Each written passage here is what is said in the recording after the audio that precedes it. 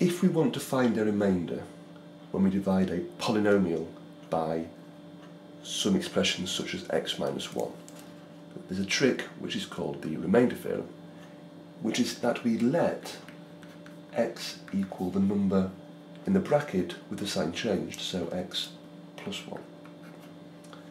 And we put this value into the function.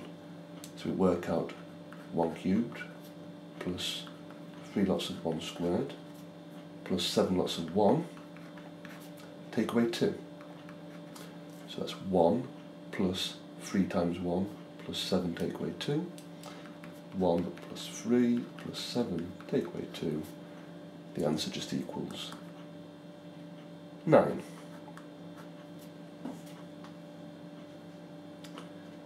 So that's a simple use of the remainder theorem. Now sometimes we're told what the remainder is. So this says that if we divide by x plus 2, we get a remainder of 5.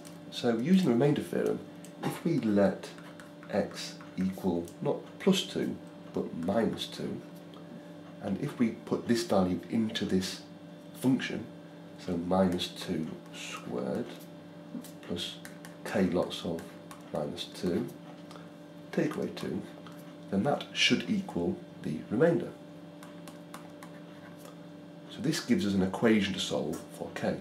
Minus 2 squared is 4, take away 2k, take away 2 equals 5. 4 take 2 is 2, so 2 take away 2k is 5. So 2 take away 2k is 5. If I take away 2 from both sides, minus 2k equals 3. I then divide by negative 2, I get k equals 3 over negative 2, or negative 1.5, and that is the value of k.